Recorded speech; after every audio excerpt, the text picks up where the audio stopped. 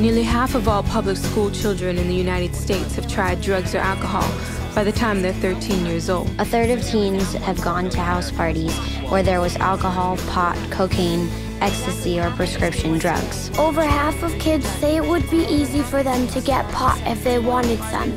7 out of 10 teenagers have been offered an illegal drug. Teenagers whose parents talk to them about drugs are 42% less likely to use drugs. Get your kids the truth about drugs. drugfreeworld.org.